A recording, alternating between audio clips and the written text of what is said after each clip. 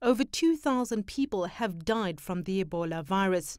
The World Health Organization has warned that it's likely to get worse. The impact is already placing a huge economic burden on impoverished countries that have been affected by the epidemic, as governments fork out millions to contain the spread of the virus.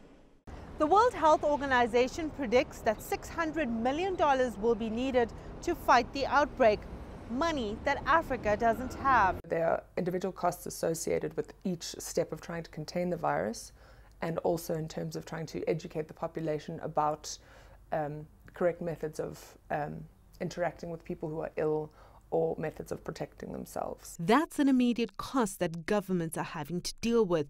The after effects will come at a higher price.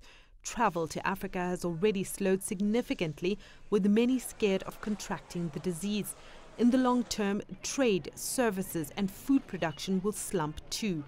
Guinea, Liberia and Sierra Leone have so far been the worst affected.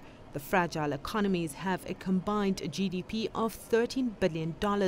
High rates of poverty will be further exacerbated by the epidemic. It's going to take them some more time to be able to rebuild what they've lost, particularly in terms of healthcare costs and in terms of international debt as well, because they've been reliant on the international communities for support, and now they're relying again particularly on multilateral organizations and donors.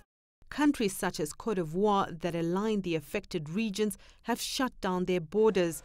Bans have been placed on people traveling from the West African region in an attempt to contain the virus. Because of the connections between those three economies and the rest of West Africa, mainly Nigeria and Ghana, and the connection between West Africa and East Africa, mainly because of the many flights that Kenya Airways conducts on a daily basis to just about every city on the African continent, and because of the connection between Kenya and Southern Africa.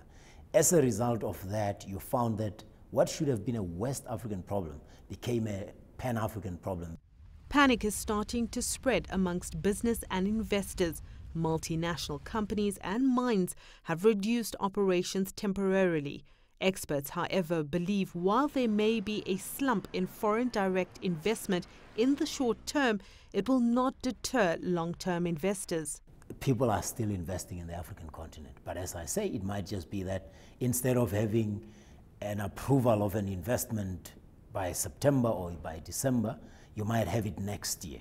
I don't think people are going to decide against African investments because of Ebola. The World Health Organization has warned that Ebola infections could rise up to 20,000 in the next 6 months, creating an even bigger impact on the African economy. Sumitra Nydoo, CCTV, Johannesburg.